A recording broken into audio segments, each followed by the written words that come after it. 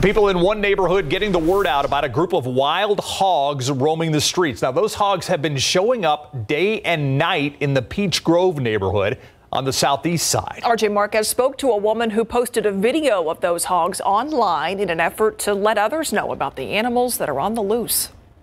I don't come out of the house. My husband's the one that gotten really close to film them. Mary Roach recently posted video on the Nextdoor app showing wild hogs in the front yard of a home. Tuesday there were four of them, and the neighbors around the corner chased them. Roach and her two neighbors, Gloria Rodriguez and Mary Aguilar, have lived here for more than 30 years and have never seen feral hogs in the neighborhood. One of the hogs is seen at the front door of a home. Our concern is we are seniors, especially we have two neighbors over here that use walkers. I'm sure these animals can become aggressive if they're provoked.